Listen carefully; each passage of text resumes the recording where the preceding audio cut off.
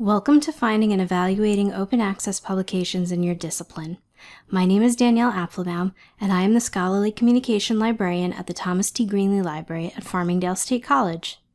By the end of today's session, you will be able to differentiate between open access and openly licensed in the context of copyright, summarize and distinguish between green, gold, and hybrid open access pathways, implement strategies for locating open access publishing opportunities utilizing library licensed and freely available resources, describe characteristics of a predatory publication, and critique open access and traditional publications using Cope's principles of transparency and best practice in scholarly publishing.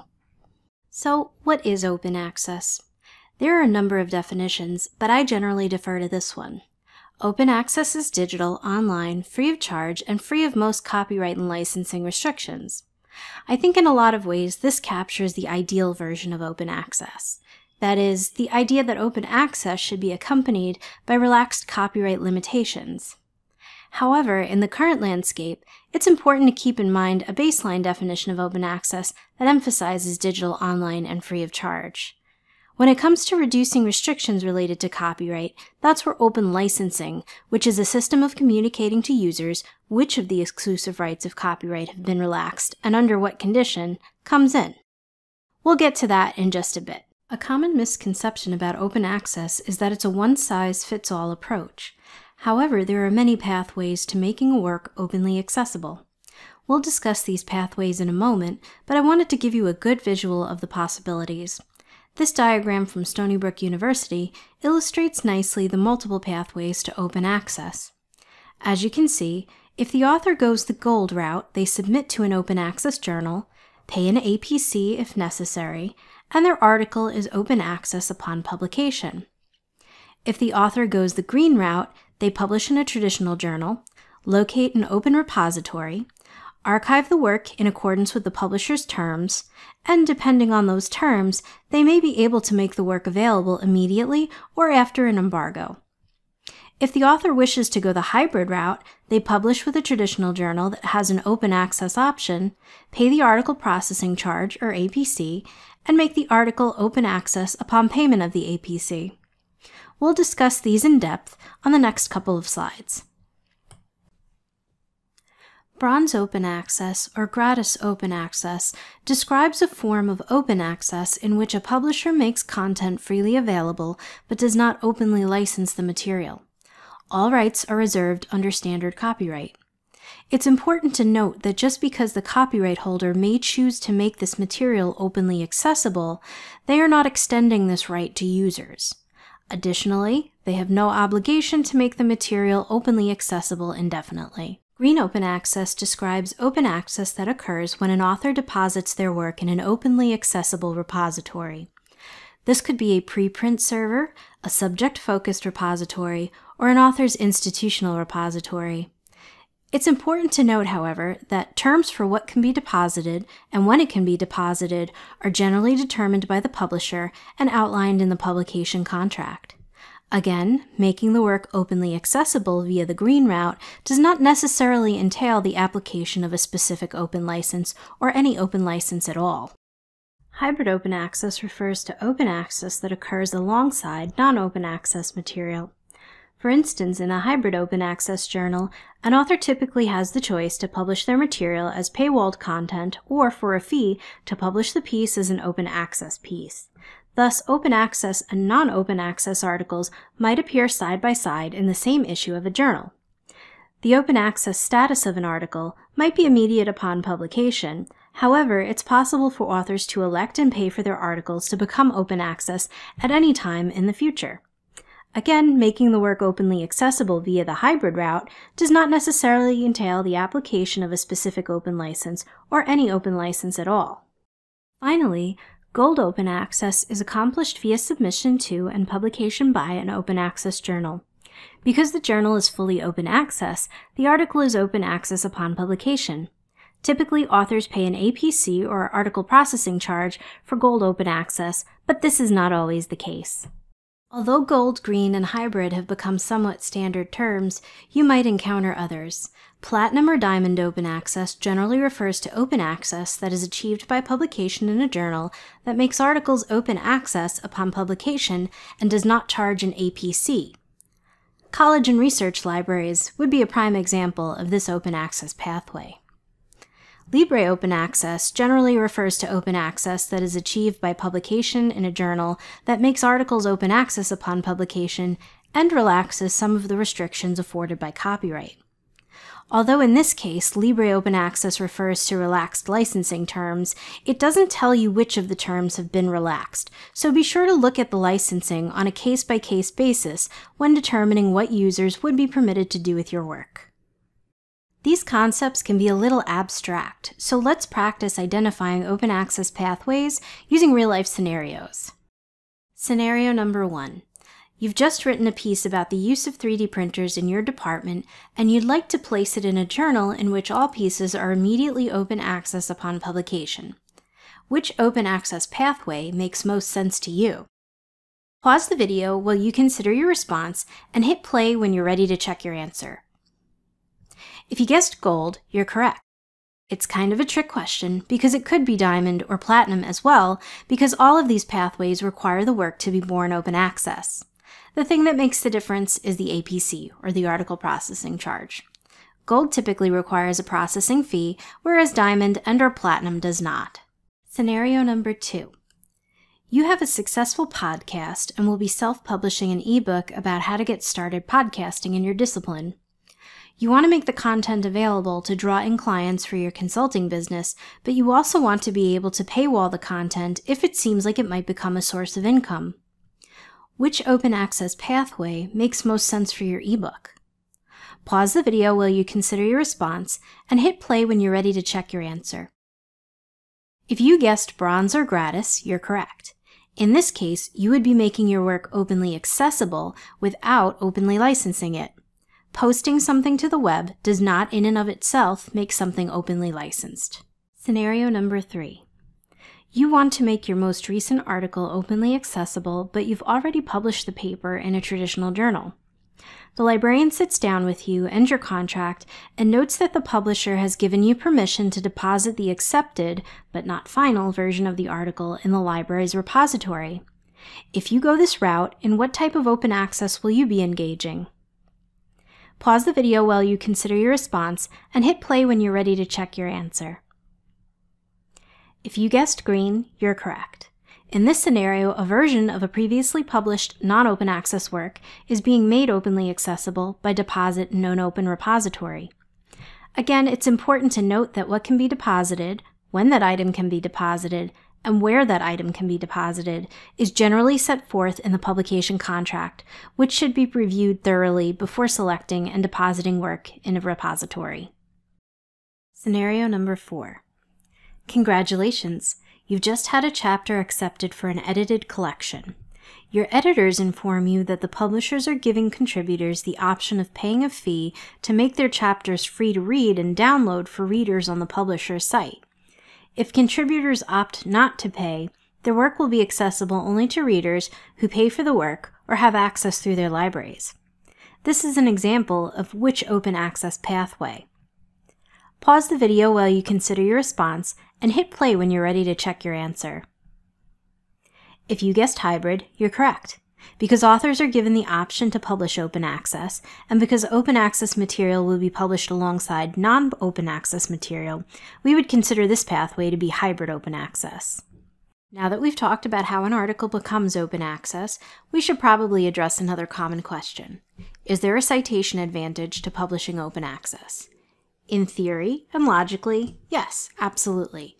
Work that isn't paywalled is easier to access. Therefore, if more scholars have the opportunity to access your work unhindered, you increase the odds of being cited by those who might otherwise not have had access to journals that require subscriptions.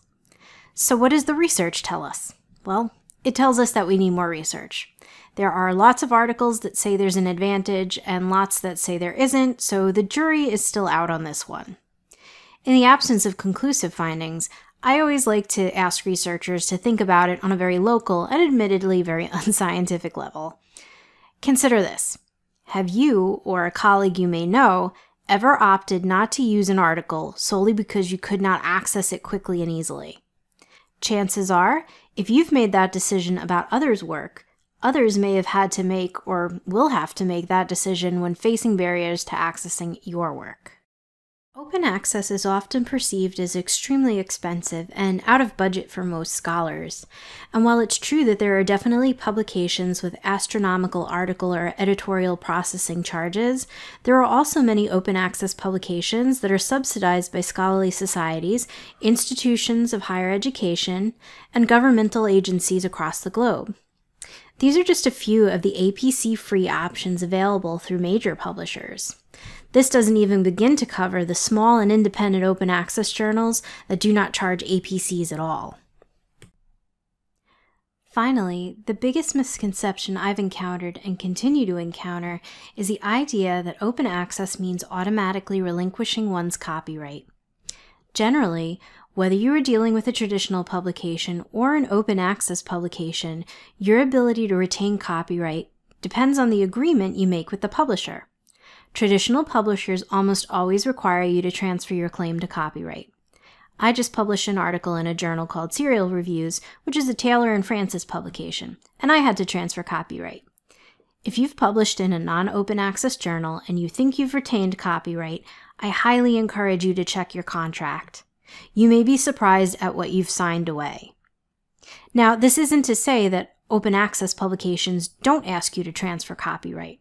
Some do, and some don't.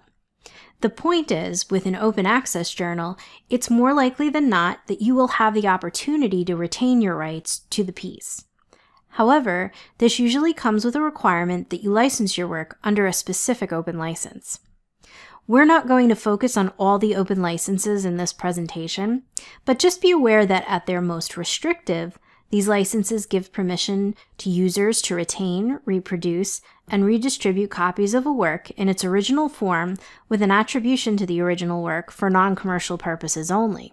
At their most lenient, these open licenses will allow users to retain, reproduce, remix, revise, and redistribute works accompanied with an attribution to the original work for commercial or non-commercial purposes.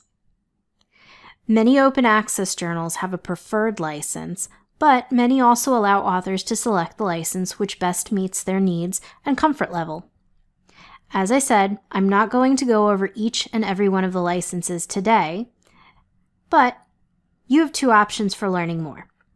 If you would like to know more about the licenses, you can check out the recording of the webinar I did for SUNY CPD, linked to in the description of this video. Or, if and when you decide you're interested in the possibility of publishing with a specific open access journal, you can send me the link to the journal, and I can explain to you what the journal's preferred license means for your work and how to select a different license if you're not comfortable with the publisher's default open license option. So, that still leaves the question of who's going to pay if you find an open access journal that requires an article processing charge. Unfortunately, in order to give you access to all of the stuff that is currently paywalled, the library cannot also subsidize individual faculty members' article processing charges. The budget just can't handle that. So, what do? First, I suggest seeking out APC-free alternatives. There may be great options, or there may be none depending on your discipline and research focus. But that's why I'm here, to help you find the best home for your work so that you can get it out into the world and document it in your tenure file. Second, if there's no alternative, go the green route. Although I am not a lawyer and I cannot give you legal advice about any contracts that you may enter into with a publisher, I can help you determine what version of your manuscript you can share, and I can help you share it through our repository. It may not be the version of record with all its fancy formatting on the publisher's site, but at least it's available to those who would not otherwise have had access to your work. Finally, finding funding can be difficult, but it's not impossible. First, have a conversation with your chair. They may be aware of funding that could offset the cost of an APC. Also, reach out to whatever scholarly or professional society to which you belong. There may also be funding options there as well. Also, reach out to these organizations and let them know that you want your dues subsidizing open access options. Many scholarly societies and institutions work with major publishers to offset the cost of open access publishing. If your organization isn't doing this, voice your desire to see this prioritized. Many open access journals also have fee waivers or reduction options. This varies journal to journal. Even if there seems to be no formal program, always reach out to the editor with questions about your options. Finally, many grants are now accompanied by an open access requirement. As such, if you're writing a proposal, reach out to the funder and discuss whether or not APC coverage can be built right into the grant itself so that you don't have to worry about covering this cost after the manuscript has been written up. Now, the fun stuff, finding open access publications. We'll start with library licensed resources that can help. First, we're going to look at locating open access publications by discipline in Cabell's Scholarly Analytics. Then we'll explore how to use Primo, our discovery system, to locate open access publications.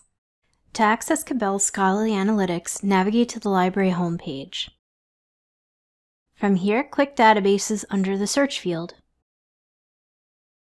Locate Cabell's in the A to Z list.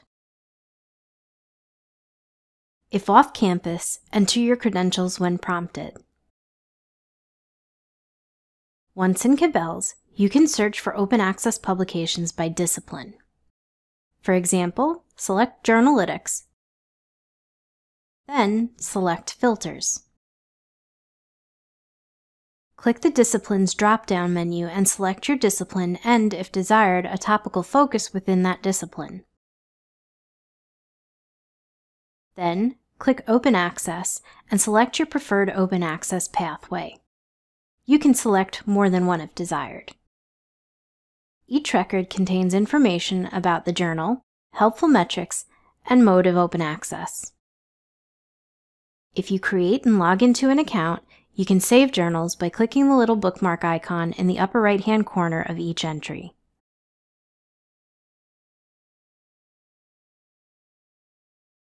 To access Primo, our discovery system, navigate to the library homepage. Click Advanced Search.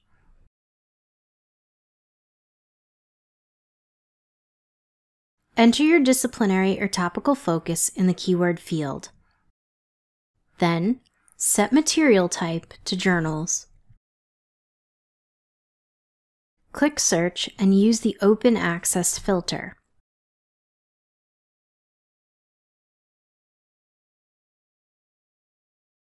If you are logged in, you can save journals from your search right to your Primo account.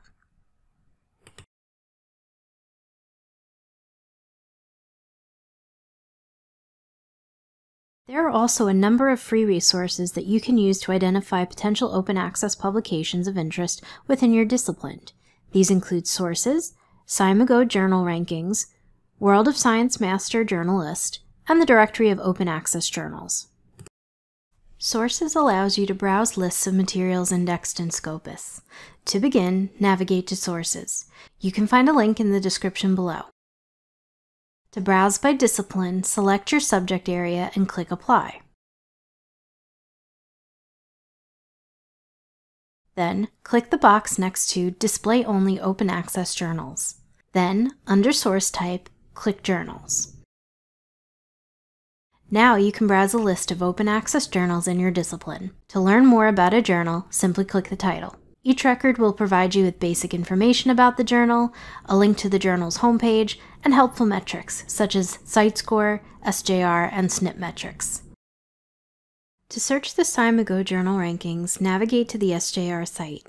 You can find a link in the description below.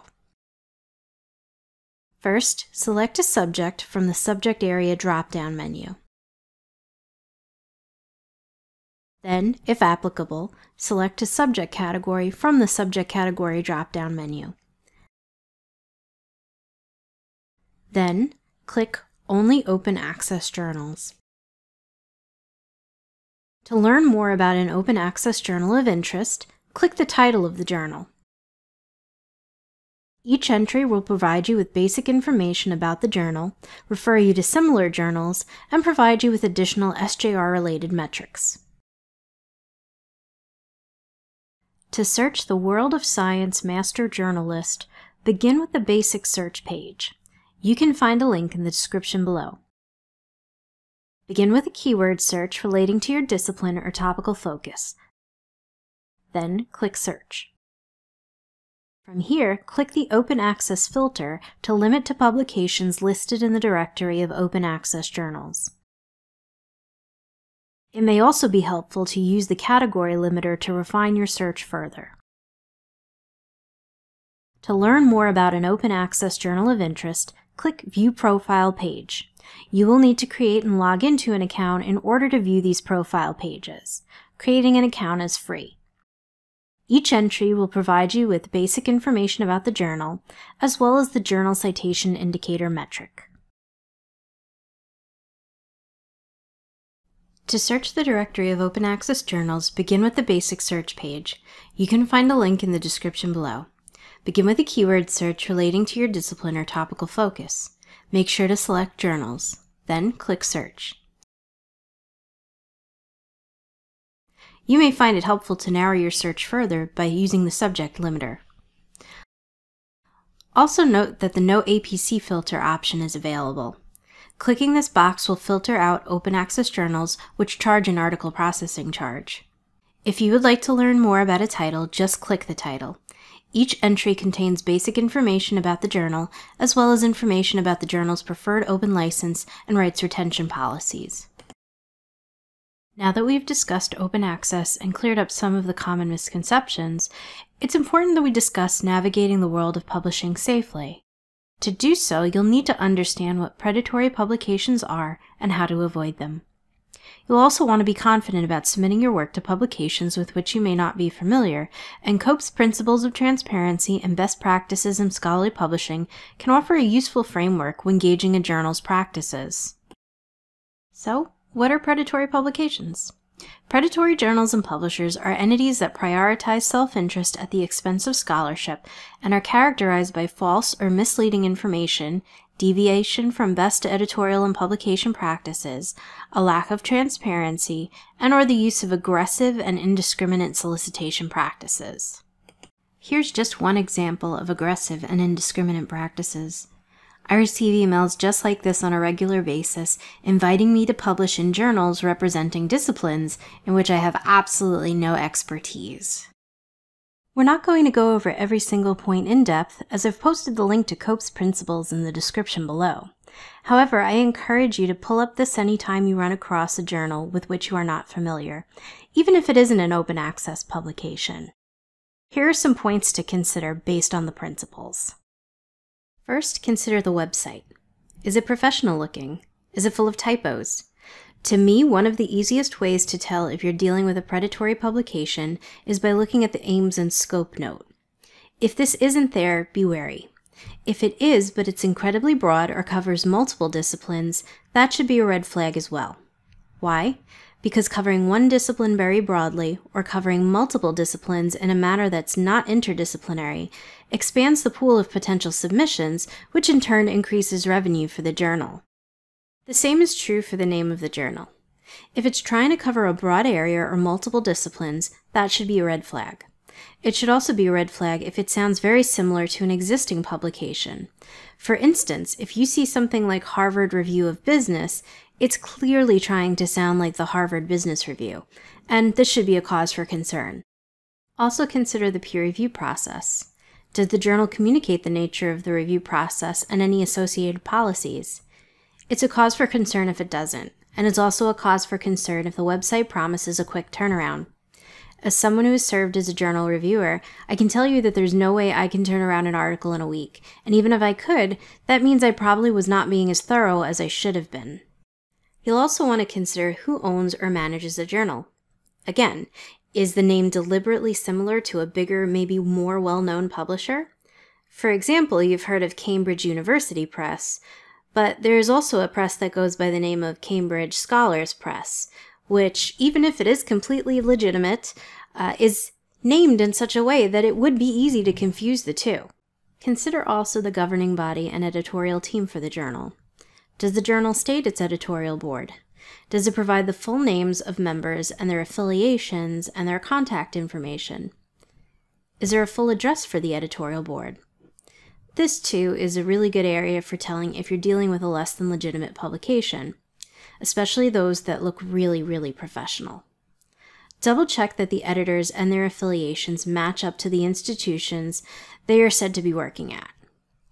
Now, do keep in mind that sometimes these sites steal people's information from college directories, so it may match up because of that. So you can do two things. If there are pictures of the editorial board, do a Google image search. In the past, doing this has allowed me to find that the same person was listed on multiple editorial boards in completely unrelated disciplines. You can also reach out to members of the editorial board with a quick question at their university email address. Now, you don't have to say, hey, is this legitimate? Because that might be a little awkward if it is. But you can reach out with the idea of getting more information about becoming a reviewer for the journal, with a question about whether your manuscript might be a good fit for the journal, and so on.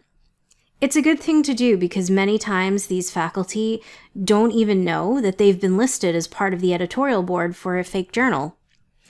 And if the reaction is, I don't edit that journal, then you know exactly what you're dealing with. Consider also copyright and licensing information. Does the journal make it clear who retains copyright to the article? Does the journal explain what you're permitted to do with your article post-publication if you transfer copyright to the publisher?